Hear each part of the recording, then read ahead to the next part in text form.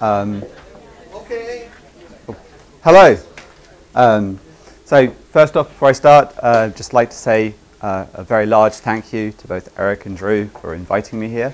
I'm going to talk to you about experiments on stochastic games. So I'm going to try and move somewhat from what Guillaume was talking on infinitely repeated games to try and look to games with an evolving state variable.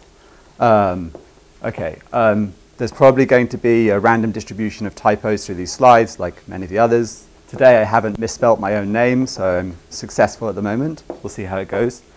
So Guillaume talked about infinitely repeated games. So these are repeated interactions with a static strategic environment. So the summary, I don't want to mischaracterize what he said, but the summary I thought from what his two talks was that subjects can use conditional cooperation.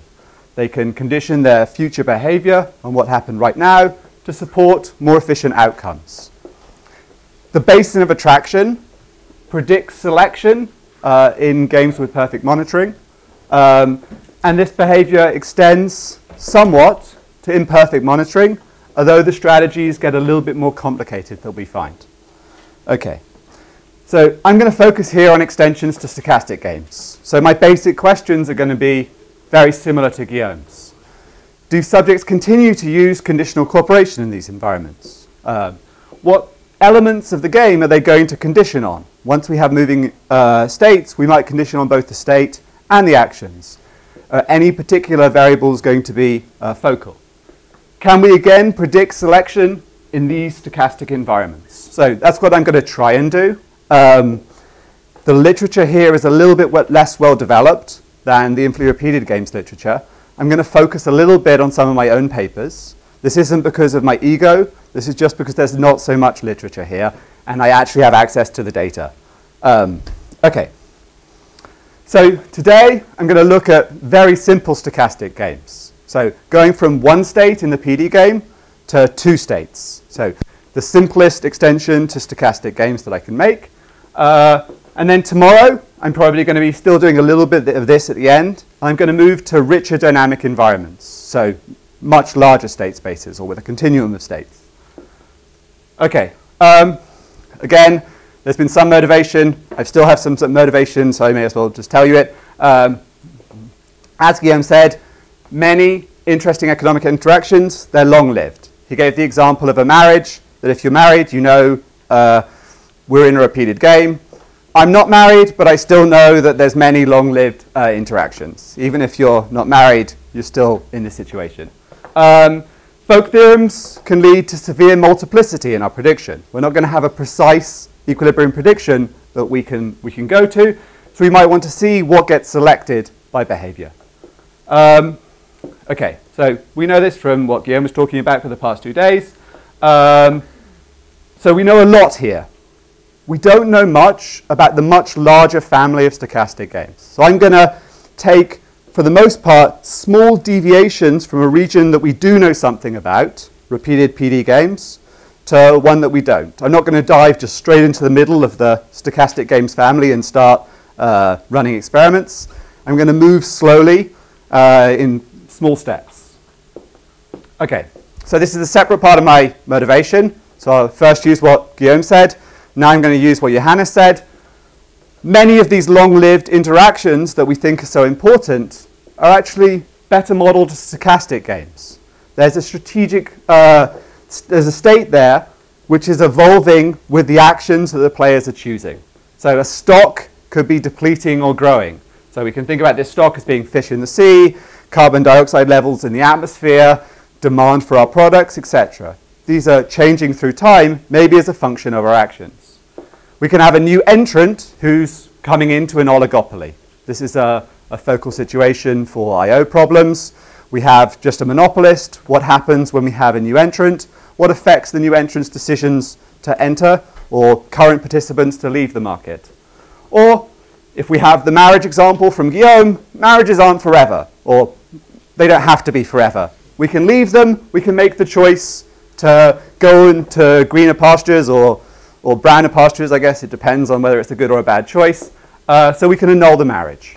Okay, so we don't know much about behavior in these games. just a quick outline. Sorry, there's a question? Or okay, so the basic notation I'm going to use, I'm going to try and stick to Johannes's notation. I had different notation a couple of days ago. It's all changed, so there's probably going to be a couple of mistakes there. Sorry. I'm going to try and go with Johannes's notation, though. So like an infinitely repeated game, we're going to have some players. We're going to have periods, 1, represented period t, unbounded.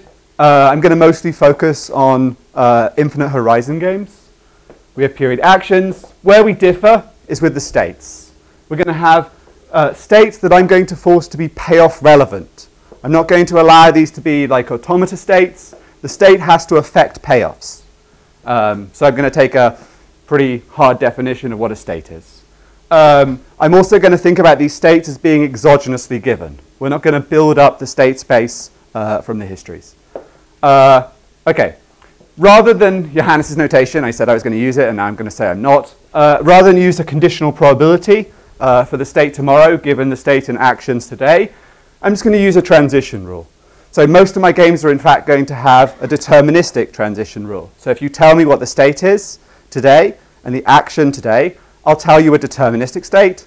1, 2 of my treatments are in fact going to have a stochastic transition rule. We're going to call those stochastic games. I'm going to call games with a deterministic rule dynamic games. This I think was Meredith and Samuelson's distinction. I don't know where stochastic games came from. Maybe someone else in the room does. Okay. The only other difference here, we have period payoffs. That's standard, obviously. The history is going to be a little bit richer than in infinitely repeated games. That not only am I going to know the sequence of actions that occurred, I'm also going to know the sequence of states, and I'm going to know the contemporaneous state, what the state is today. Okay, so going to the marriage example. So starting in the same order Johannes did, I'm going to look at an absorbing game first. So we're going to take a PD game, so where we can cooperate and defect, and we're going to add the option to walk away. So this is going to lead to an absorbing state. So my state space here is going to be very simple, just 2 states. Active, which is going to be where we start off from. So we start off with our new couple who've just met. Then we have the inactive state. This doesn't necessarily have to be reached. This is if we break up, so forth. Okay. I'm going to use an imperfect public monitoring setup. This might seem slightly weird. Why am I jumping straight away to imperfect public monitoring? This paper, when I came to it, was somewhat motivated by Drew's paper, Slow to Anger, that determined that we find more forgiving and lenient strategies in imperfect public monitoring. And I thought to myself, well, it's all very good being forgiving, but if you decide that you're just going to abandon the relationship, that somewhat precludes forgiveness. Does the addition of termination lead to very different strategy selections in these games?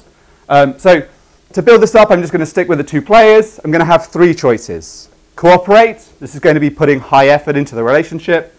Defect, this is going to be putting low effort into the relationship. And terminate, this is going to be serving divorce papers. 2 public signals. Success, this is going to be the good public signal, which is going to give us a large payoff. And failure, this is going to be the bad one. This is we had a bad weekend, no one's happy. Then we're going to choose our actions for the next period. Okay, so what's the game setup here? I'm going to think about if we get a success, the partnership is going to get $5, which is split equally. So $2.50 for each partner. If we get a failure, we get $2, which we split evenly. We're going to get $1 each. Putting in high effort is going to incur a cost of $1. So here, if I get a success and I put in high effort, I'm going to get just $1.50 net, 0 cents if I get a failure. So this is the basic structure. Here, what's the probability of getting a success given these action profiles? If we both cooperate, there's a 98% chance of success. So very likely. And there's just a 2% probability of a failure. One of us cooperates, one defects. We have a 50% probability of success. We both defect. There's just a 10% probability of success. Okay? So I'm ignoring the t for the moment. So if we take expectations, we look at this game. In expectation, this is a prisoner's dilemma. CC yields a payoff of 147 cents per period. Playing C when the other defects, that gives me 75, them $1.75. If we both defect, $1.15. That's the standard prisoner's dilemma. What am I doing? I'm adding the option to terminate, which can be unilaterally chosen. So if either player terminates the game, they get the payoff X for all periods remaining in the game. So this is the absorbing state. Johannes used the notation of star to say that once we end up here, we stay there forever. So this is the dynamics in this game. Yeah. Okay, so obviously, if I look at just the stage game, if X is less than 115, there are two Nash equilibria, but one of them we can remove by saying that terminating is a weakly dominated strategy. So there's one Nash equilibria in weakly undominated strategies. If X is bigger than 115, if the outside option is better than playing joint defection forever, well, then there's at least 3, there's possibly 5 Nash equilibria, but whenever X is bigger than 115, all of them involve joint. Drew, you look worried.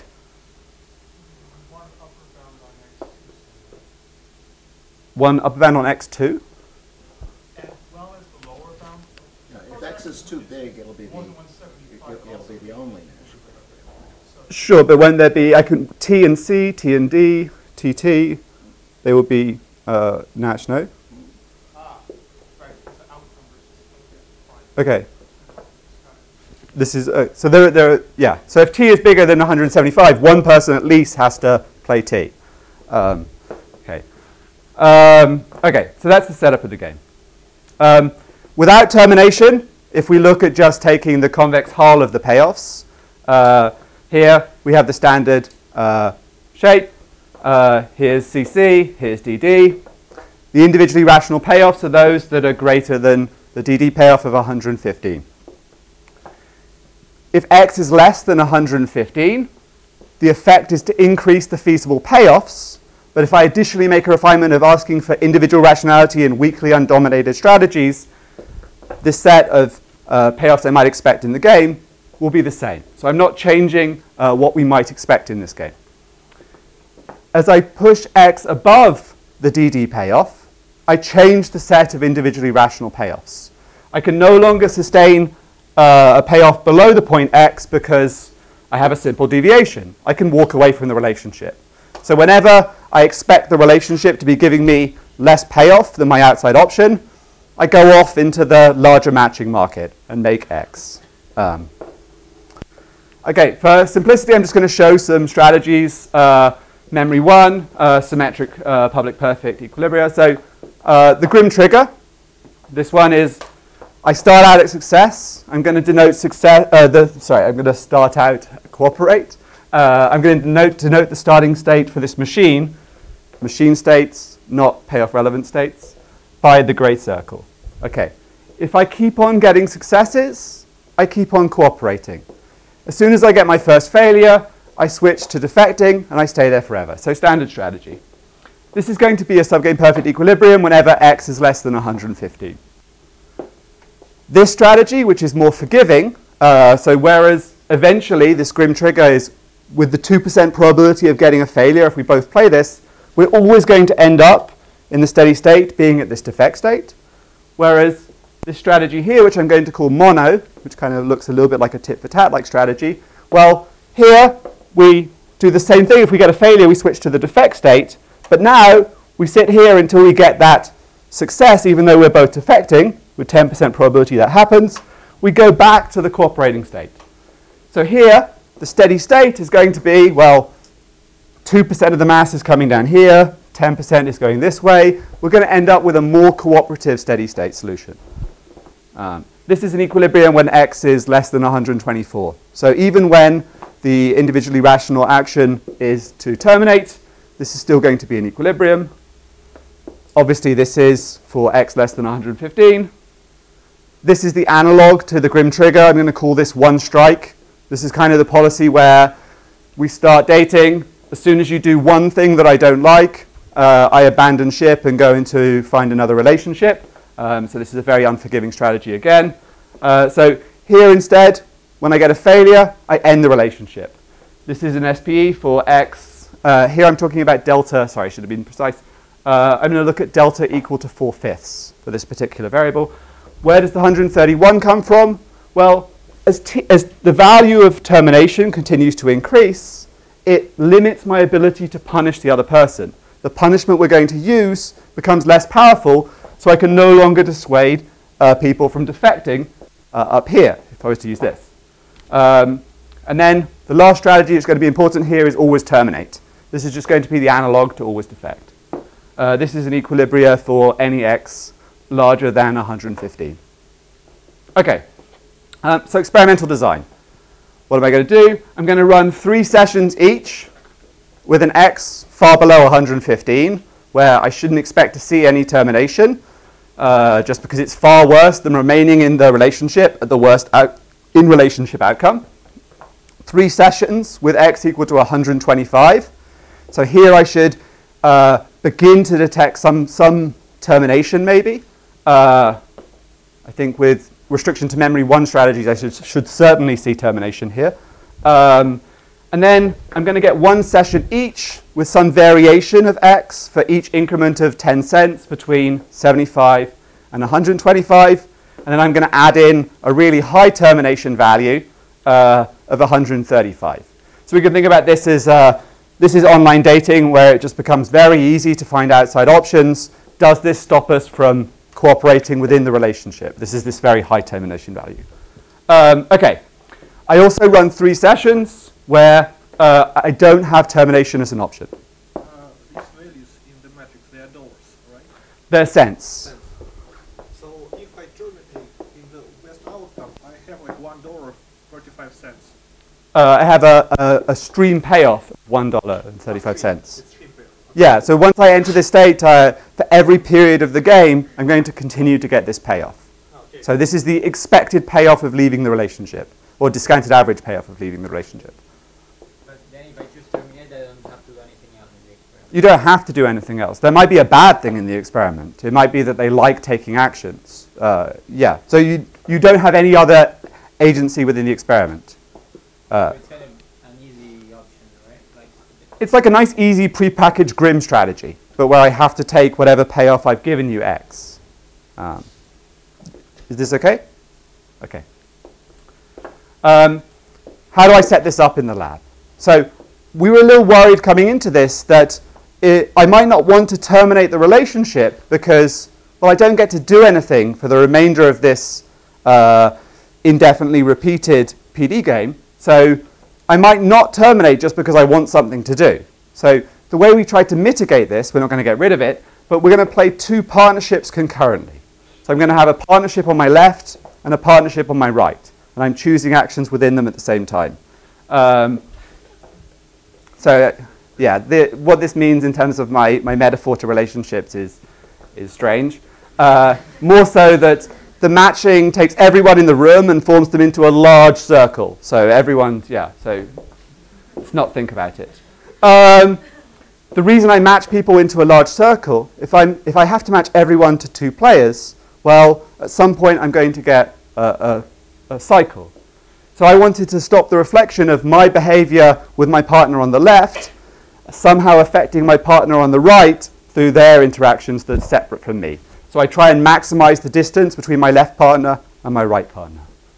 I also do a fancy matching algorithm to make sure that I never have the same 2 partners in any contiguous super games. So 1 and 2, I'll definitely have different partners. Initially, you said that cooperation is costly, so I wonder why would you call it a cost instead of just making it a negative payoff in case of failure? I mean, I do. This is just for presentation to you. I end up making it A costs 50, B gives you 50. But yeah. So that's just how I present it to subjects. I endow them with 50 points and say that A is cost me 50, B gives you 50. There's a lot of different ways I could do this. So I chose 1. A different, but yet a very interesting experiment would be if you just combine them into triangles. Yeah, to triads. But then there's like different additional equilibria with triadic monitoring. Yeah, the game would be very different. Yes. It might be harder for me to sell that to a journal. Well, maybe. I don't know. Okay. So I'm going to use random termination with delta equals to 4/5. So there's a 1/5 probability in each payment round that the next round won't be a payment round. Okay, so question. Isn't having two partnership concurrently pushes the participants to very simple strategies, whether having long memories at the same time seems very hard? Sure, so it may be that I'm dividing their attention and then pushing them towards simpler strategies. This may be a concern. I'm going to be varying, I'm going to be keeping this constant while varying x. So hopefully this force will be equal across all of my treatments, unless we think that somehow the simple strategies happens more in treatments where I should terminate and not in treatments where I should use in-partnership punishment. Maybe. There's another trade-off in that I'm also dividing their attention, but I'm also getting more observations. So there are a couple of different trade-offs here. It's going to be hard for me to say out of sample what might have happened if I chose a different institution, but you're right. It may divide their attention and cause them to choose easier strategies. My interest is mostly going to be on whether they choose easy, conditionally cooperative strategies, whether they're lenient or forgiving. So within that, I'll be able to tell you something. Okay, this is just the screen of what it looks like. They have option A, B, N partnership. Here's partnership red, partnership blue. These are the way it's set up. Okay, straight to results. I don't want to spend too much time here. So what are we looking at here? What's this? Okay, so this first column, this is the treatment without termination. So just the actions C and D. Here, where the payoff is 75, 85, 95, 105, 135. So I'm just changing the value of x here. These triangles tell me initial cooperation rates. So I'm getting initial cooperation rates of about 60%. There's this jump here at S95. There's only one session here, so we might think about this as an outlier. That's how I tend to think about this. If I look at session level averages, I do find a significant effect for adding termination causes people to be more cooperative. So here, these three sessions are lower than all of the treatments with termination as an available option. Okay. Down here, these circles, we have what's the incidence of people terminating in round one. These are the people who just don't want to be in a relationship. There's an increase here at 105. We thought this should be happening at 115. We shouldn't see anything below this. This could be coming from risk preferences potentially. So the lower bound payoff I can get within the relationship is 100. And then there's some 10% probability of getting 250. Here, this is guaranteed 105. It have to be pretty strong risk preferences, but they do begin to use termination for the first round here. What's more interesting is that they continue to use cooperation, and this becomes a bit obvious, but by round 5, the cooperation within active relationships has increased. I mean, obviously this is going to come from a selection effect. I'm conditioning on the relationship being active, so those relationships which remain in round 5 are more likely to be cooperative. Here, the white diamonds, this is showing us in round 5 of the super game what fraction of the partnerships have ended. So here, I start out with a very small level, about 10 to 15% for these treatments below 100. And then above 100, I see between 40 and 50% have reached the inactive state. Okay, so this is all fairly intuitive. My interpretation of this is cooperation doesn't change much. What happens is they alter the actions they're using to punish. They're switching from in-relationship punishments to outside relationship punishments by ending. This is all fairly intuitive. So, I guess I'm puzzled why the gap between sequence 5 and sequence 1 is larger. The gap, yeah. This is, it's also round 5. It could be that my block design, this is exactly at the end of the block. There are small effects on the block design. I think across treatments it's it's relatively small. But there might be a drop here just because they think with some high probability that the super game is going to end. I'm not sure what it looks like if I look at 4. The reason I'm looking at 5 is I'm guaranteed to have observations in all super games up to round 5. Okay. I use Guillaume's strategy frequency estimation method, and I don't find too much shocks here in the amount of cooperative strategies use. So there is there's a 15 to 10% increase from no termination to termination over the initial cooperation rates. Guillaume, you're also looking worried. Oh. You open your mouth when you read stuff. Okay. Sorry, I shouldn't do that to my advisor. It's not a good play. Okay, so ongoing cooperation, these are strategies which, with some positive probability, are going to play cooperation in each period after the first. Okay, so here, it's pretty much the same. Where I do begin to see effects is people, when they use termination as strategies, they become more lenient. They accept more bad outcomes before they move to ending the relationship. Forgiveness, once I include always cooperate. I mean, always cooperate doesn't have a punishment phase, but you can also think about it as having just instantaneous forgiveness. The forgiveness rates, including all C, are very similar. The main differences I'm spotting are the use of termination. This is just like a sensible outcome, yeah? This is just telling us they react to incentives. Okay. So now I have 3 extensions.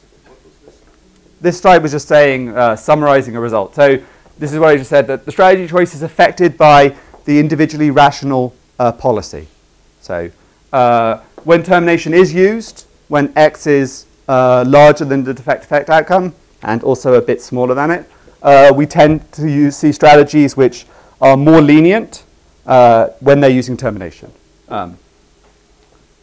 Okay, so 3 extensions. So this was kind of not that much going on. It was testing a basic response to incentives.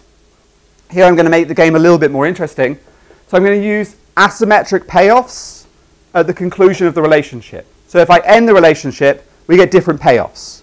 We might get this because a contract says what happens when different parties take different actions.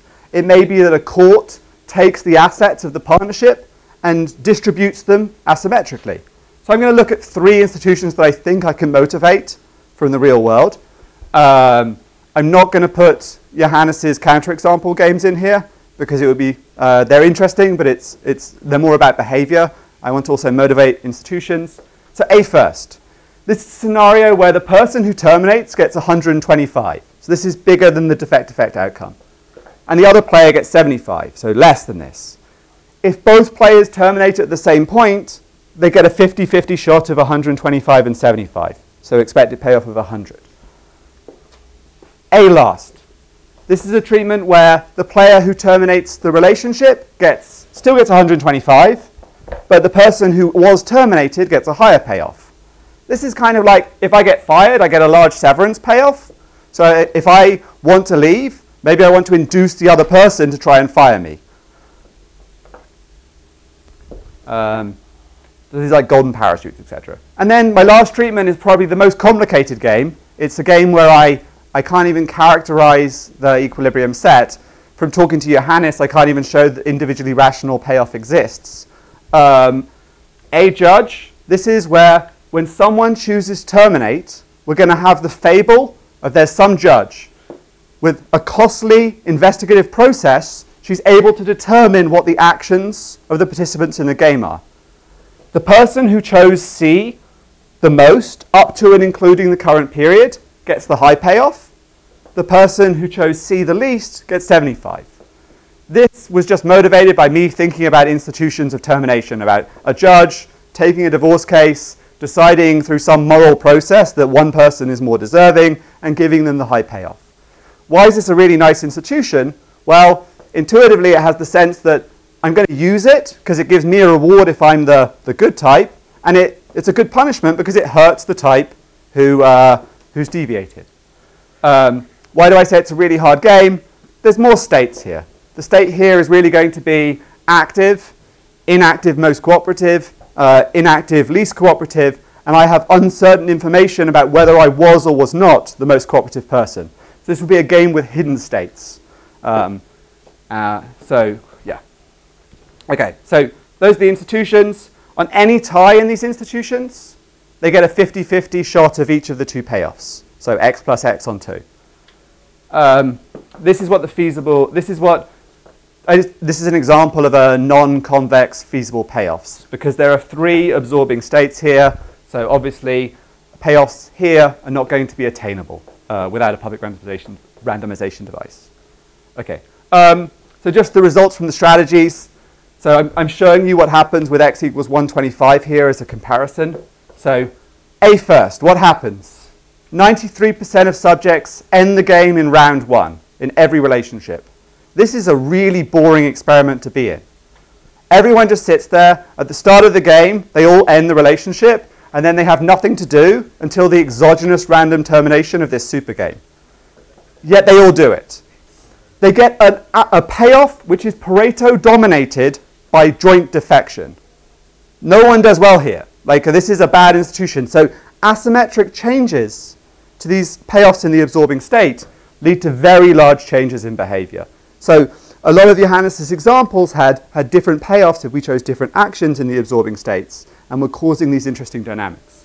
We're getting similar interesting dynamics with small changes.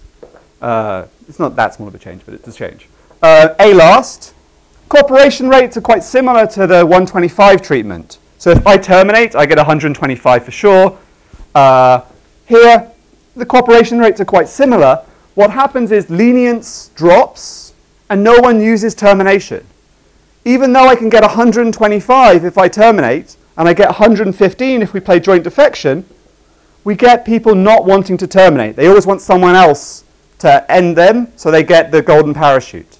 A judge, I can't characterize the equilibrium outcomes. What I can tell you, it's a very successful institution. So this idea that there's going to be some moral arbitrator who rewards the naughty and rewards the nice and hurts the naughty. Here we get initially cooperative strategies of 96%. Huge cooperation rates. Here, ongoing cooperation rates of 90%. Very lenient, pretty forgiving once you include the people using all C. We still observe some incidents of termination. So we don't stop divorce altogether by having some moral judge. We do reduce it, but more than that, we increase ex-ante cooperation. So there's less divorce because people are happier. Okay, I'm not going to say this is what we'll find in the real world. This is what I find in my little experiment. Okay, little experiment, my good experiment, my big experiment. Okay, okay, so result. Asymmetric outcomes on division do lead to much greater variation in the cooperation rates. I just chose 3 institutions with asymmetric payoffs that I thought I could motivate from the real world. I get very different behavior than I did with the symmetric payoffs. So suggests room for policy interventions over how we write contracts on termination clauses, how we construct our institutions. So, okay. Oh, sorry. I only have this institution. You could think about also having a third actual player in the game be the judge who got some imperfect signal. I imagine it would still go through. It's the fear of being the bad player and getting this low payoff, I think, is driving the higher cooperation rates. I haven't run it, so I can't tell you what happens though. I thought it was a nice treatment. I thought about running it. Referees didn't tell me to run it, so I'm not going to run it. Not in that paper. I might in the future. And for the HH treatment, did you find that the ones who eventually terminated were the ones who had high cooperation rates previously because they knew that they would be the ones who would get high payoff? Yes. So the people who, it's okay. The most common one is a 2-strike policy. So this is I cooperate until I've observed 2 failures. So that you can think about the first failure as my written warning. The second failure is me getting fired as a worker. So for me to be cooperating, if you were also cooperating, the probability of getting 2 failures is pretty small. Yeah. So for the most part, it is going to be those players. Why can I not use a 1-strike here? The the problem is if in the first round I cooperate and we observe a failure, in the next round if I end the relationship and the other person actually cooperates in round 2, we would have equal cooperation rate and I would get a 50-50 shot. This is part of the cycle that's stopping me from being able to solve for an equilibrium in this game. But yeah, does that answer the question? Do you want to talk a little bit about interpretation or not now? No, because I'm wondering, this seems to be like, if I follow, which I probably didn't, like a more behavioral aspect. This allow explain difference between how payoff is divided in case of termination. I mean, I can think about institutions that would do this. So, like, if you think about limited liability partnerships, that there's some. I'm not asking about whether there are institutions that do that. I'm talking about the players themselves. The fact that, for instance, they immediately terminate just because you get more when you terminate, a little bit more than the other. So long as the other person doesn't terminate. Yeah. Yeah. So I'm not able to really pin down. I think they coordinate on this. Is all I can really say. You're interested in why they. What is the reasoning behind why they coordinate? That I don't know. Don't you think it's just an example of strategic uncertainty here is extremely costly on the wrong side of it? Yeah, that I get 75 for the whole rest of the game. So you can. This highlights the something that we see in the standard game. So the way I interpret it, so it's a Basin of attraction argument for always terminate versus what are the cooperative outcomes that would support cooperation here? A one strike. Yeah, I understand. Yeah. I thought you introduced just a small difference between the smaller simple. No, it's 125 and 75. And you didn't check how it responds to change. No. To changing the level of symmetry. No, I haven't. The other interesting treatment I would like to do is just have fixed asymmetric outcomes as well. So regardless of who terminates, one gets large, one gets small. If this means that the person who gets the large one can extract rents is an interesting question. I don't do that. I think it's interesting, but I don't know the answer. I think Guillaume is right. That's not, you can't distinguish really between the reason of attraction argument. It would be kind of a, I don't want to be the one who's... But if I could get this with 75 and 80, that would be really remarkable. So what's the limit on the difference between the lowest and the highest? How inefficient can I make the outcome by playing with this? Okay. So this game, it didn't really have interesting dynamics. I mean, it has dynamics and it has a state variable, active and inactive, but there's no real interesting transition between them. So I focused on subgame perfect equilibria here, but when we move to games with a richer state space with on-path shifts between the states, it might be more interesting than our game with an absorbing state. In particular, when we look at games with shifting states, with evolving strategic environments, the focus, particularly in applied papers, shifts from the set of subgame perfect equilibria to the set, a subset of this, Markov perfect equilibria.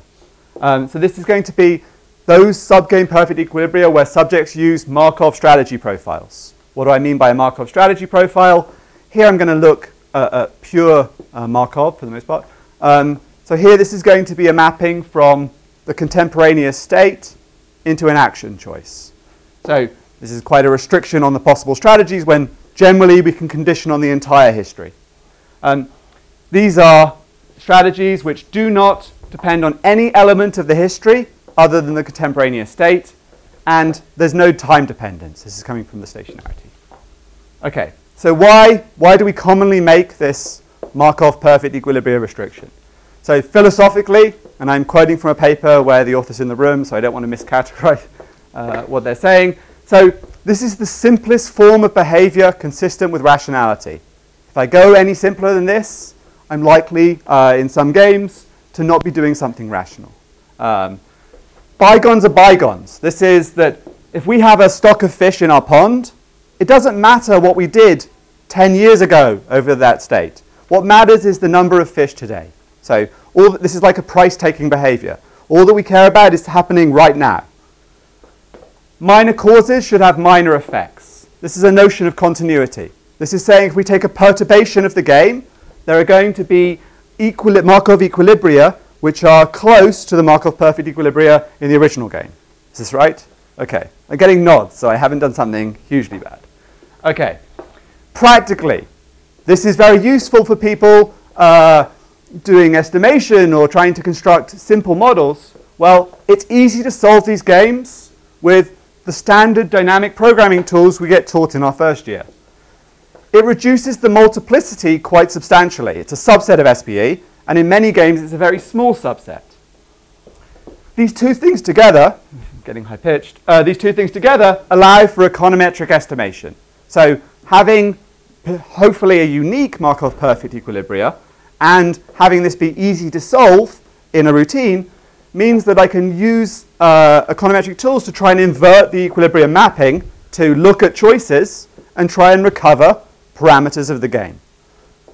Okay, so this is the motivation for Markov. Markov's used across economics. So this equilibrium solution concept is used in theory, in I/O, in public finance, in political economy. There's also papers in environmental economics, labor, macroeconomic growth. So it's used across fields. So this is my motivation that people use this. Some potential issues with this. Well, it's not always going to be the most efficient subgame perfect equilibria. In fact, in the kind of games I'm going to look at, it's not going to be. Our estimated parameters and then our policy recommendations on those parameters can depend on equilibrium selection. So let's say I'm looking at a Cournot oligopoly and I'm trying to work out what's happening under Markov. So I might expect them to be producing 2/3 A minus C. What's going to be the effect of adding a third player? Well, I might think there's going to be 3/4 A minus C. However, if they were initially at the collusive outcome, and this addition of the third player leads to a breakdown in collusion, my policy recommendations were changing antitrust regulation to have another player would increase output by 12.5%. But in reality, it would increase it by 50%. So I might be quite far off on my policy recommendations. So we might like to know from behavior if subjects in the lab are capable of sustaining something better than Markov perfect equilibria. Maybe multinational corporations are also going to be able to be capable of doing this. So this is kind of the converse of an argument for sometimes we see failure in the lab for complicated theories. So this is maybe because it's a function of the lab. Well, here if we see a success for a fairly complicated equilibrium selection, maybe we should think that that might also be common elsewhere. I'm preempting my results a little bit here. Okay. So to show that this isn't necessarily efficient, for the infinitely repeated PD game, there's only one state. It's a static environment. We can think about this state as just being PD. It's repeated all the time. There's a unique Markov perfect equilibria here, which is always defect. So given the prevalence of conditional cooperation, this that we find in infinitely repeated games, this tells us there's a sort of rift here. We have a large equilibria where we think about the most efficient outcomes as happening in repeated games. But then when we shift away to evolving state variables, we think about always defect as being the outcome we might be getting. So we might want to find out, as we move away from the class of repeated PD games towards evolving stochastic games, what happens to selection? Can we predict as we make this move what happens to the likely outcome in behavior? Okay, so my main question in this next paper is going to be, given a stochastic game, do subjects select Markov perfect equilibrium strategies? So it's it's a fairly simple dynamic game. This is going to be the core game, and I'm going to take a lot of deviations around it. So we're going to make sure we understand this one, and then once we understand that, I'll go a little bit quicker. So we've got two agents, 1 and 2. They've got two actions, cooperate and defect, and I'm going to have just two payoff relevant states, low and high. And I'm going to use perfect monitoring this time, because let's start from the area we know best. We know the most from what Guillaume was talking about perfect monitoring environments. So I'm just going to call them low and high, C and D. Okay, so this is my main game. We have a low state. the stage game is a prisoner's dilemma. We have a high state, the game is a prisoner's dilemma. The transition between these states is going to be endogenous, determined by the action choices of the participants deterministically. I'm going to start out in low. If we both manage to jointly cooperate, we switch into high. So this is like the stock of fish in a pond. If we both commit to not extracting a lot this period, next period we can have a lot more fish in the pond, and that stock's going to be robust, so we could take more out of it. Why do I say that? It's going to require joint defection in the high state to come back down to the low state. Additionally, what have I got going on? This is a game. If I played this infinitely repeated PD game, Guillaume would tell me I should get lots of cooperation here. This game up here, this is a game that Guillaume would tell me I would get not a lot of cooperation. There is a very small difference between DD and CC. There is a much larger temptation to defect when the other is cooperating. More than that, I'll show you it's actually efficient to do asymmetric strategies. Okay, so everyone's okay with this game. It's going to be a symmetric game. I'm always going to look at symmetric games, so I'll just show you the row players' payoffs from now on. Okay, any questions on the game? Okay. Delta's 3/4. The probability of what, sorry? From state to state. It's deterministic. So if we jointly cooperate, we're guaranteed to be in the high state next period. If we jointly defect, we're guaranteed to be in the low state next period. Otherwise, we're going to be playing the same state as before. Why have I chosen this particular game? I chose this particular game because it's going to have a Markov perfect equilibria, which is going to choose different actions in different states. I want to try and test Markov. I don't want to get something maybe less than Markov, which would be unconditional action, so defecting in both or cooperating in both. So again, I'm going to show you in a second that cooperating in the low state, defecting in the high state, is going to be the unique symmetric Markov perfect equilibria. It's a lot of qualifiers. Those are the qualifiers that they tend to use in I/O. Okay. I'm going to fix delta equals to 3/4, and in almost all my games, I'm going to start the game in the low state. I already gave you the interpretation of the game. Here, we can think about these darker blue regions. These are the feasible values within each particular fixed stage game. So low state, high state. Here you can see that the high state is unambiguously better than the low state. Lowest payoff in high, bigger than the highest payoff in low. Yeah. So we're going to think about this as ordered. Yeah. But feasible payoffs, I'm going to be able to sustain the entire efficient frontier here, which is alternations between CD and DC in the high state. So every efficient path has to look like joint cooperation in the low state, some combination of CD, DC in the high state. However, there's a symmetric, more efficient sort of second best outcome, which involves joint cooperation.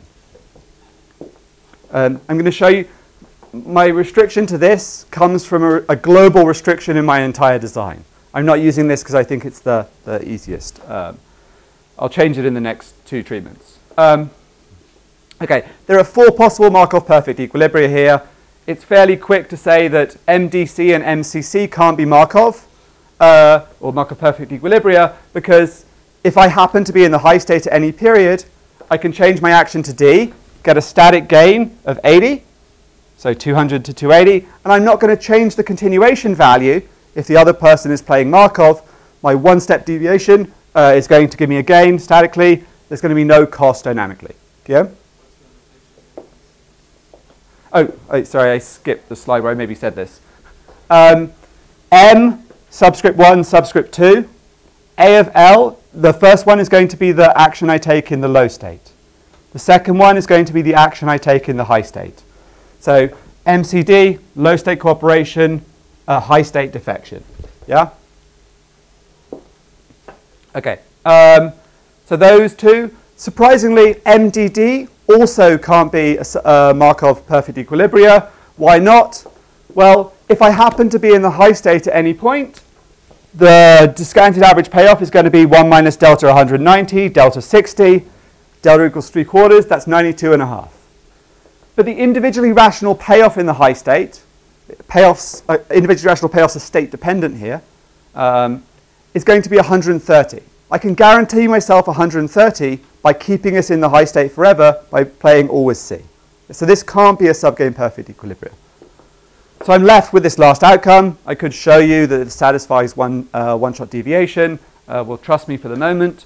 So MCD is the unique, pure, symmetric Markov perfect equilibria. There are a pair of asymmetric Markov perfect equilibria. Does anyone know which ones they are, or you want me to tell you? So playing MDD and MDC is also going to be a Markov perfect equilibria.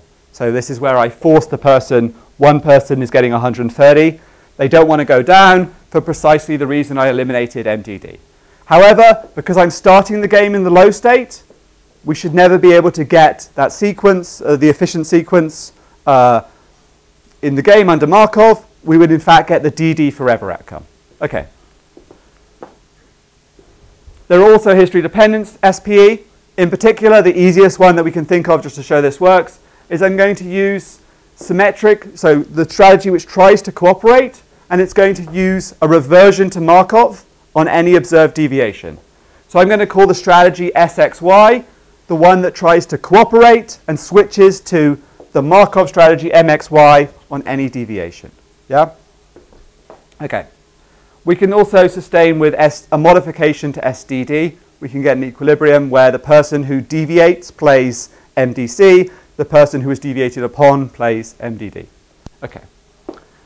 Each experiment is going to be 3 sessions, 15 repetitions of the super game. There are going to be 14 subjects in each session, and I'm going to pay 4 random super games. I'm going to use a partial block design. So I want to get lots and lots of super games so I can see lots of different interactions. I also want to make the super games longer.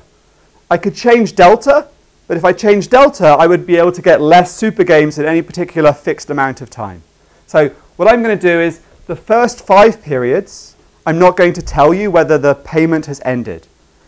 At period 5, at each subsequent period, I'm going to tell you if the game has ended. So it's easier if I show you what happens. So we go through 5 periods. At the end of the 5th period, I show you in each of the rounds where the payment has ended. Here, in round 4, payment has ended, so I'm only paid on rounds 1, 2, 3, and 4. I played round 5 without knowing whether the game had ended. If I got into period 6, I will be told instantaneously after the end of the period whether or not it had ended. So if I use fixed blocks, I would have a much larger expected game length. Okay. This is what the interface looks like. It's people choosing actions. We've seen things like this before. The way I do states here is they have a table called red, a table called blue. They know the transition rule. They're told which table they'll go to after the choice is instituted. Okay, results. This is the interesting thing.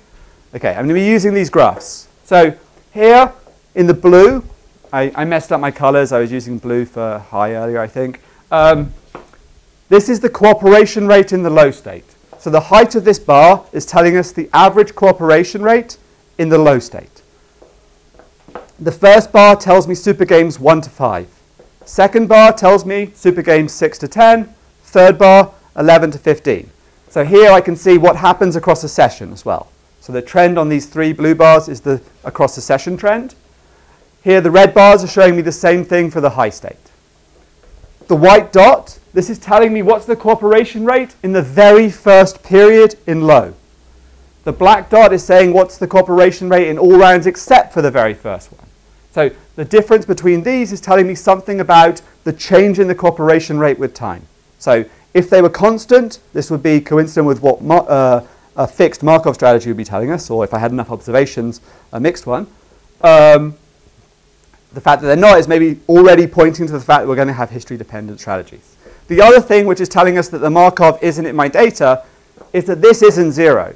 The cooperation rate in the high state, it starts out at about 60%. It drops a little bit over the course of the session to about 50% near the end.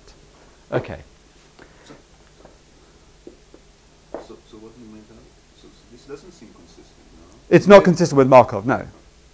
I'll What actually you see here is that cooperation goes down in both cases.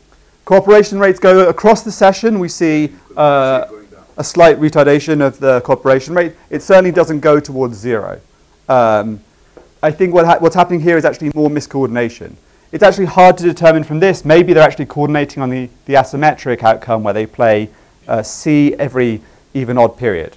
So I'm going to break that up. I'm going to look at the super game level now and try and break out this aggregate level data.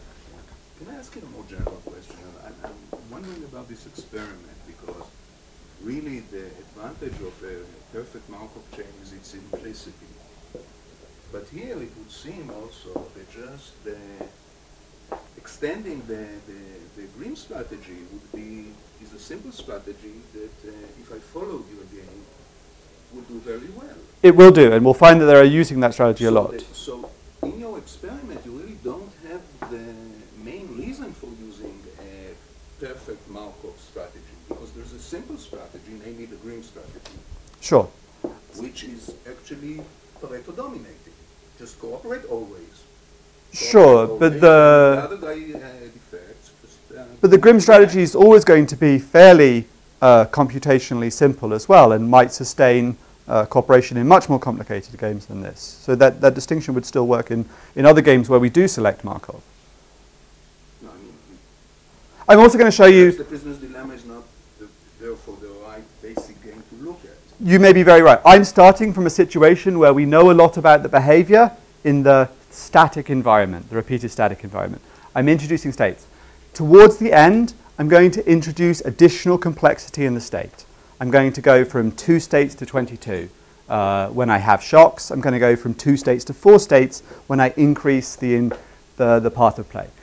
I'm going to show you experiments tomorrow where there's a continuum of states. We're going to look at dynamic common pools and other games where we are going to find that Markov is selected. So for right now, I'm just going to go through this and try and show you that going from 1 to 2 doesn't alter behavior. And I think this is really intuitive. I think you've just got the intuition that, of course, yeah? I'm just showing you that your of course has empirical validity. Okay. So once we go to other deviations, I'll show you that the selection of Markov does change in simple games. There are other reasons for that selection. So, okay. Other questions? Okay. This is behavior at the supergame level. So I'm going to take each particular supergame interaction of the 2 players, and I'm going to look at the cooperation rate in the low state and the cooperation rate in the high state. So this is going to be a pair of numbers. So for each pair, I'm going to round it to the nearest 10%, and I'm going to plot it on this an 11 by 11 grid. The more supergames that are at a particular point, the larger the bubble that I'm going to give you. The vertical axis, this is going to be the cooperation rate in the high state. The horizontal is going to be the cooperation rate in the low state. If I never enter the high state, I can't really tell you what the cooperation rate there is. So this bottom line, the not a number, this is telling me what's the low state cooperation rate if I never got into high. Okay? So if we were to have Markov, we would be expecting most of the mass to be down here in the bottom right corner. Unconditional cooperation, this would be here in the top right corner. What do I find? The majority of the behavior is perfectly cooperative in the low state and some variation in the cooperation in the high state. I have 17% up here, 12% up here. The majority of the data is in fact down here in the bottom right quadrant. So if I just wanted to say for the 4 pure strategy Markov, which one does the best in terms of these quadrants, it looks like it's actually the Markov, but we do see more cooperation. Okay. These are what some subjects look like. This is top right is cooperate, right? top right is cooperate. Bottom right is defect. Bottom left is defect. That's like the largest bubble. Pardon? You have the largest bubble, top right. Yes. Yeah. This is this. I'm going to show you that cooperation rates. There are many people who sustain cooperation, so we might think about taking the square root of this number of the people who may be using Grimm or something. But we also have the majority of outcomes. The modal quadrant of these 4 is the quadrant associated with the Markov. That's all I was saying. Okay, this is what some subjects look like, just to show you that I'm not doing some trick at the aggregate level. I've gone to the subject level. Here's a subject who's very defective. They play D regardless of what the other player done. Yeah, this is a defect player. This is Super Games 8, 9, 10 through 15. So here, this is period 1 in the Super Game, 2, 3. The first one is their behavior. The second is the behavior of the match subject. The dotted borders are going to be low states. The sort of paler pastel colors, they're low states. The darker colors are going to be high states. We can't see any high states quite yet for this strategy. So this is a player who looks like a Markov strategy, the always defect one. This is a subject who looks like MCD. So here's a strategy where they meet someone else who also looks like MCD. So we're going to see this alternating pattern of CC, DD, CC, DD. But if this person who meets someone who cooperates in the high state, well, they still play, well, they don't here. They still play D in the high state, even though the other is cooperating. They're not reacting. So this person isn't perfect. The one thing they also do that's not perfect is they meet someone who defects in the very first period.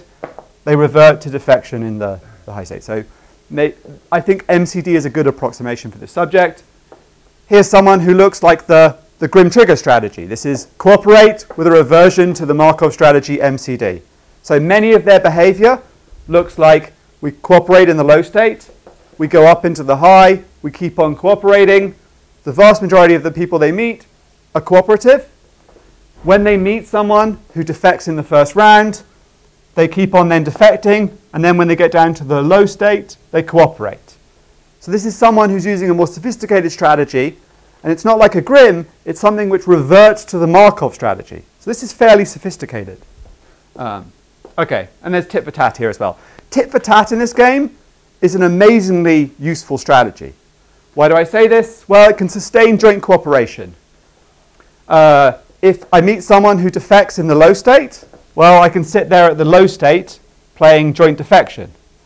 If I meet someone in the high state who plays defection, I can actually switch to the efficient path of alternating between CD and DC.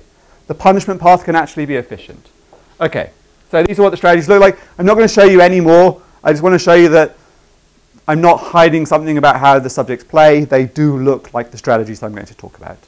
Okay, I'm going to skip this. I'm going to estimate the strategies with a very simple set of specified strategies that I'm going to look for the behavior. So I'm going to put just 9 strategies, the 4 Markovs, and a couple of focal history-dependent ones. And I'm going to assess, given the sequences we observe, what are the weights on these strategies. So the Markov is used by about 21% of the population, or play that looks very much like Markov, about 1/5 of the population. This the Markov trigger that reverts to this Markov, 20.6. So I think I'm going to end up with, in the steady state, a little bit more Markov-like behavior, because if this strategy meets this one, it ends up on a Markov path. And then I get tit for tat at 25.4%. So this is kind of remarkable. This is saying that the 3 strategies we found in infinitely repeated games, always defect, the Grim, and tit for tat. Well, these are the precise analogues of these. This is the analog to always defect. This is the Markov strategy profile. This is the trigger which switches to that Markov strategy profile. And tit for tat. Apparently we can't eliminate tit for tat in stochastic games. By the way, if I was thinking of how I would play in this game, yes, I would be just alternating corporate and defect without any, like, just corporate defect, no matter what history, no matter what he's doing, hoping that would be cooperate in the first round, and that the other game would be jumping between quarters. I guess yes. It's a very efficient outcome. It is I include that strategy. I don't find many people are successful at doing it, though. So you've checked for it? I've checked for it, yeah. I've checked. It's actually, for this game, you can support as a subgame perfect equilibrium any efficient outcome. So any efficient outcome is supportable as a subgame perfect equilibrium. I only included a very particular subset because there's a lot of them. What is the SCD? SCD is the symmetric cooperation that reverts to the strategy MCD on an observed deviation. So as the strategy you were saying is simple. The Markov part's not simple, but yeah. Okay, so this is nice so far. So now I'm going to start taking deviations. So this result, this is your intuition. When we go from 1 state to 2 states, we're unlikely to jump from lots of cooperation to no cooperation just because it's too complex. I don't find that, so we throw that away now. Now I'm going to try and begin to say what features of the game might lead to the selection of Markov perfect equilibria. This is going to be my entire design. I'm going to go through it in small parts. So this is the game we just looked at. This is my pivot. So this is like my weird spider diagram. So I'm going to take changes to the efficient action. I'm going to change the efficient action by making a change to the dynamics and making a change to the statics. I'm going to change the strategic externalities of the game. I'm going to take out the static externalities, and I'm going to take out the dynamic externalities separately. I'm going to define these things in a second and say what I mean by all these things. And then tomorrow, I'm guessing probably tomorrow, I'm going to talk about changes to the complexity, where I'm going to add more states and see if the additional complexity required in this game is going to push us towards Markov. Okay, so that's the plan of where I'm going to go through. Okay, so manipulation 1, altering the efficient frontier. So I'm going to hold constant the payoffs to symmetric joint coordination, to joint cooperation, and I'm going to reduce the efficient frontier away from where it was in my pivot game. So this way I'm also going to be reducing the temptations to defect. I'll make this clear in a second. There's two ways I could do this manipulation. I could reduce the temptation payoff from defecting when the other cooperates in high state and fix the continuation value given some selection. Or I could fix the temptation payoff and I could reduce the continuation by altering the transition rule psi. So the first one I'm going to do is reduce the static temptation. So I'm going to go from 280 to 250. That's going to be my only change.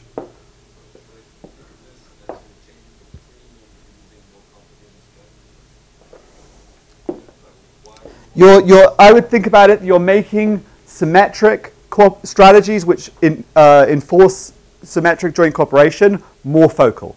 Yeah? I would say, okay, let me show you in this picture. So this was the original game. This is the new game. Yeah? So I just pulled back the wings. So here I'm making this outcome more focal because it's the unique outcome that maximizes the joint payoff. Yeah?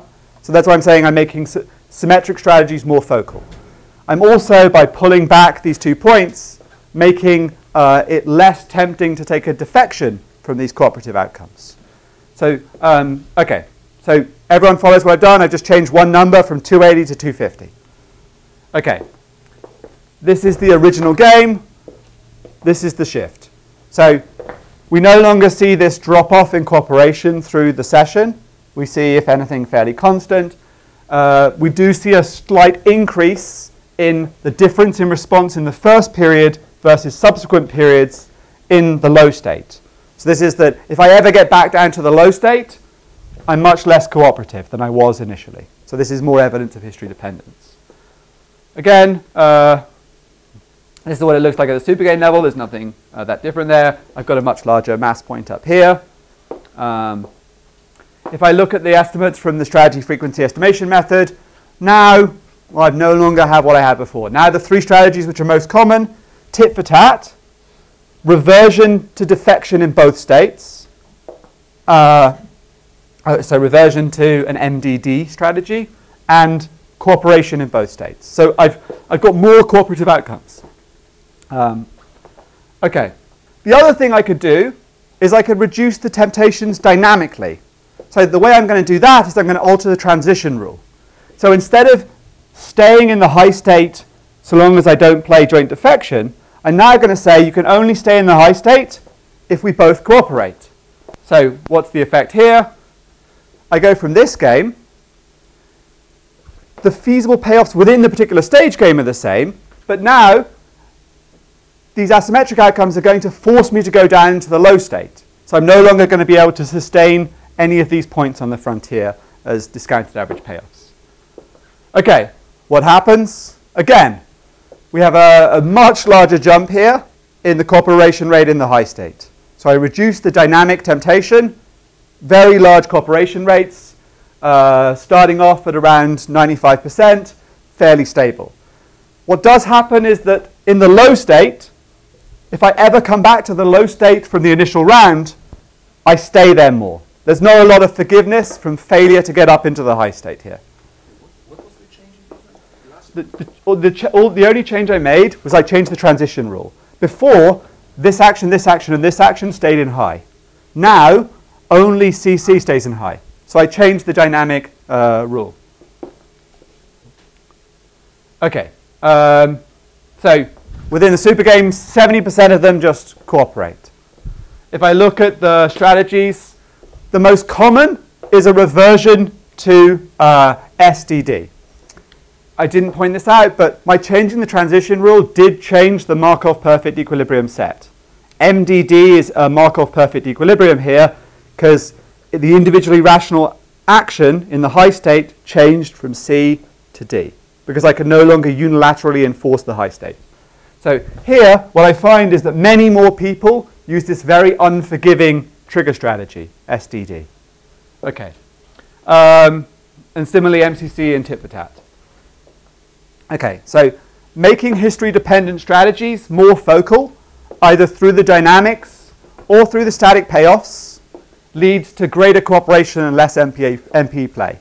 So if I'm going to have any selection criteria for these games, it should respond to both static and dynamic temptations to defect. Okay? Again, these are all intuitive things that, like, theory might tell us should be happening, or not should, might be happening. Okay. The other thing that's different in a dynamic game to an infinitely repeated PD game is the nature of the externalities. So the externality in a PD game is just over what payoff I'm causing the other person to get by changing my action today. In a dynamic game, my action also affects the transition. So there's a dynamic externality that I can potentially inflict. So I'm going to try and then separate these two forces and see the extent to which removing the dynamic externality and removing the static externality affects the selection, while trying to keep other elements of the game constant. So the reason there's a dynamic externality is because the transition is a function of the actions. It's endogenous. So one way I can turn off the dynamic externality is I can just have a random transition, entirely independent transition between the states. So I'm going to use a Markov chain. So what are the effects of removing the dynamic externality? So my first manipulation here is I'm going to just switch to an exogenous rule, holding constant the stage game payoffs in each state. So here, the payoffs are the same in low and high. I'm going to start in the low state, and I'm going to use this random transition. Starting in low, there's a 60% probability of switching to high, 40% probability of staying in low. If I'm in high, there's an 80% probability of staying there, a 20% probability of switching down to low. Yeah? Where did we get these numbers from? This experiment was planned, so this was done after I'd run my sessions with the pivot game. So I set these numbers to be close to the incidence of high and low states that I get in my pivot game. So there's the same approximate payoffs at stake here. The unique Markov perfect equilibria switches. It has to be MDD now. Why? Because, well, I can't influence the continuation with my choice. It's random. So I'm going to have to play the stage game Nash in each of the two states. Okay. So here's my behavior in my pivot game. Here's my behavior where I remove the dynamic externality. So what we see is a crash in cooperation in both the low state and the high state, but primarily in the high state. There are some initial attempts at cooperation in the low, much less attempts at cooperation in the high state. If I look at the supergame level, the vast majority of people are playing defect in both states. Here I get to observe because there's some probability they go to the high state. I'm not getting so much on this not a number because of that. Okay, if I estimate strategies here, the Markov does really well. I get 58% of outcomes coincident with the Markov perfect equilibria. Drew? It's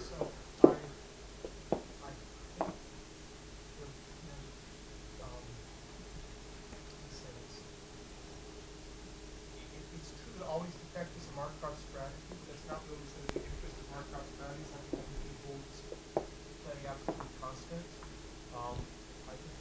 Markov apparatuses, you have non-trivial Markov strategies. So it's not clear how to think about this 58%.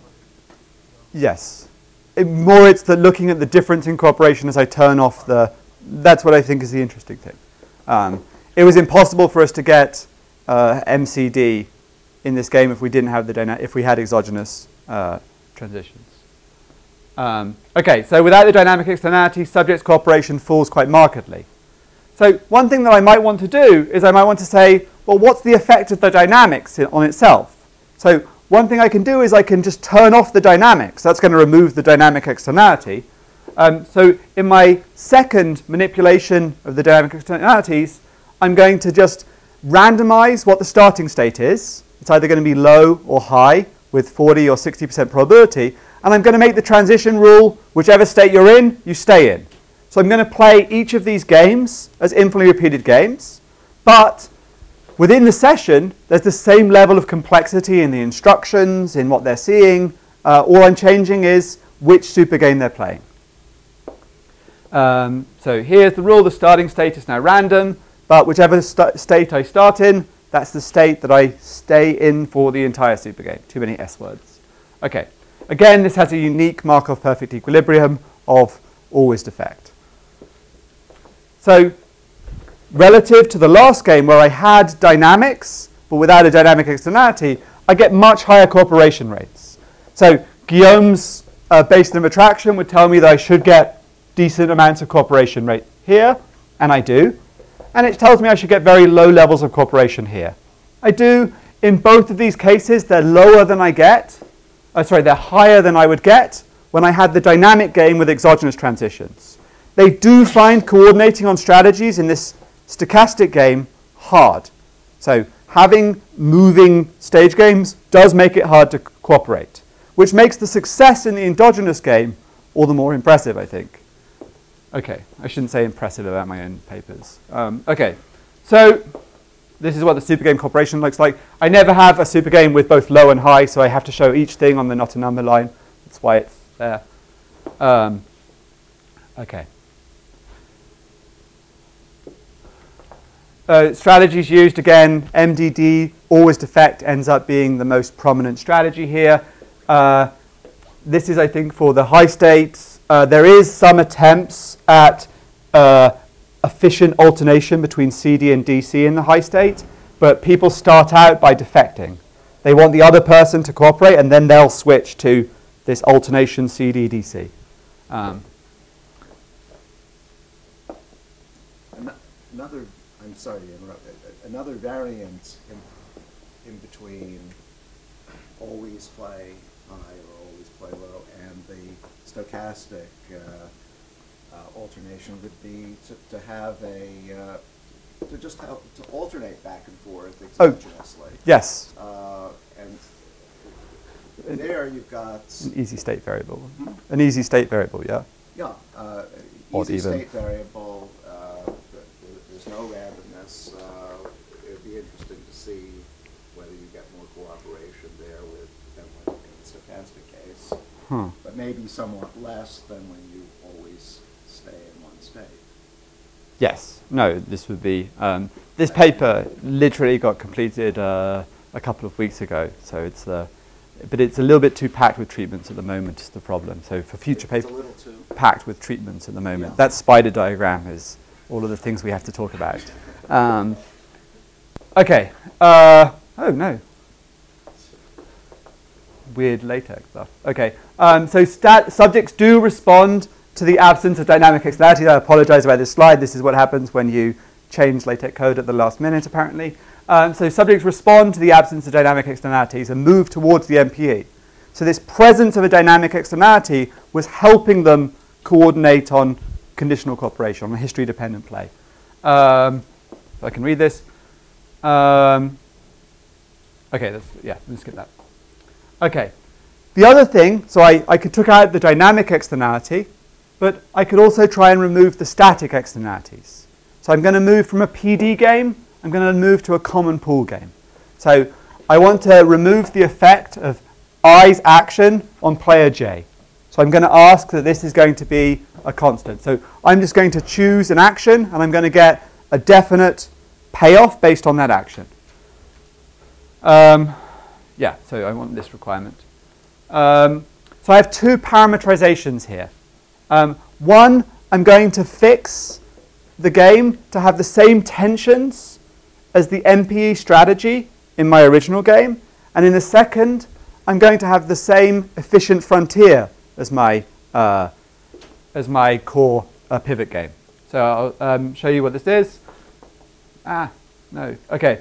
So the dynamic common pool with the Markov parameterization. So I'm going to change the payoff here to 100 and the payoff here to 125. So if I play D in the low state, I get 125 for sure this period. If I play C, I get 100 for sure. Up here, if I play C, I get 130 for sure. If I play D, I get 190. Yeah? In my efficient parameterization, I get, this is all the same. It's 100 and 125. All I'm changing is instead of 190, the payoff from choosing to defect should be 280. So it should be 280, 280. I don't know why the arrow's not working. Okay. Well, I do. It's my fault. Okay. There's two symmetric Markov perfect equilibria here. I've set this whole system of games up so that, for the most part, MCD was my constant equilibrium MPE prediction, but MDD also becomes an MPE here. Okay. So if I look at this game, when I go from my core game to the parameterization with the Markov, so 130, 190, I get a drop, not so much in the first period, but definitely in later periods, in the cooperation rate in the low state. I also get a pretty large drop in the cooperation rate in the low state. So this in the high state is a move towards the Markov strategy, but up here, it's a little bit more moot. It's unclear what it's doing.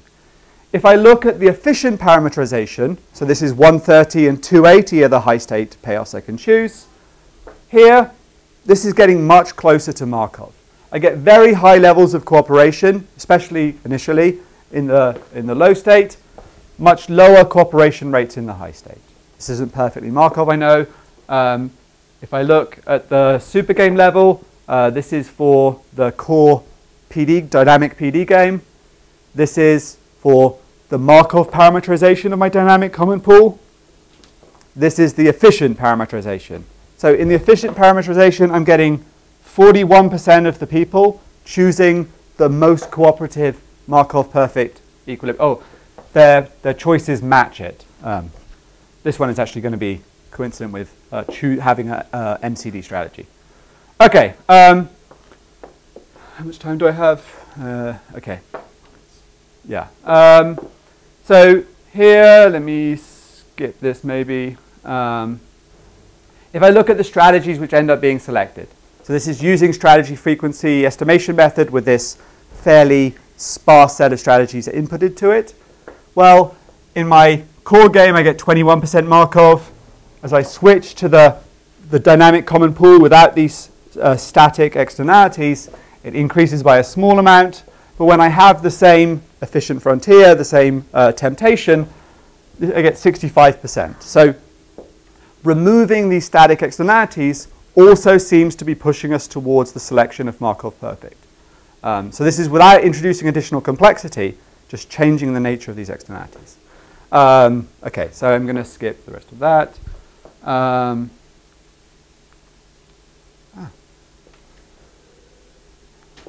Okay, so one thing we might want to do to try and extend Guillaume's results on selection is to try and think about, are there common features in these games that I've looked at that might dovetail with the basin of attraction? So Guillaume, in a repeated game, was talking about the basin of attraction between a Grimm trigger strategy and always defect. So we can calculate the payoffs to both choosing Grimm. We can calculate the payoffs to both choosing always D, or what happens when we miscoordinate, when one of us chooses Grimm, the other always defect. We can just go through the game and work out what these payoffs are. And we can find the Q star that makes the rogue player indifferent if the other is choosing their strategy according to this randomization.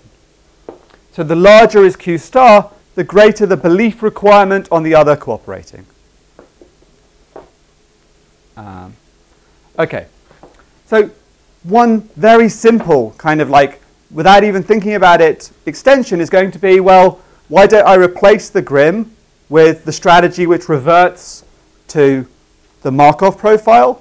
Why don't I replace the always defect with the Markov profile? So this is going to be, if I think about Guillaume's selection index in that way, it's simply SD and MD in his one-state game. So this is just the cooperative outcomes for an MPA trigger and the MPE. So I can equally well extend this to stochastic games. So here I'm going to have, I changed my slides at the last minute, I make lots of mistakes, I'm sorry for this. Here, what is the utility I get if we both play the cooperative outcome? So this we can work out. I play the cooperative outcome and the other person chooses the Markov strategy. Note that this doesn't realize the strategic uncertainty until the second period. Both these strategies will choose the same thing in the first period.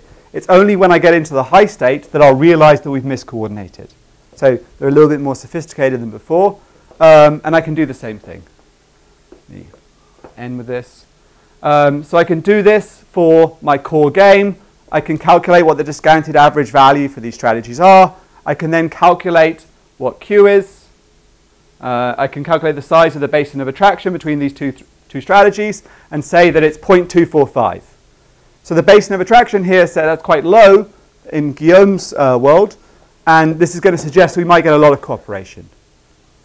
So what I can do is I can take the games that I just talked about and I can plot the size of the basin of attraction here, and I can look at what's the fraction of the strategies that I assess which are above the MPE in their cooperativeness. So I'm looking at this in an efficiency sense.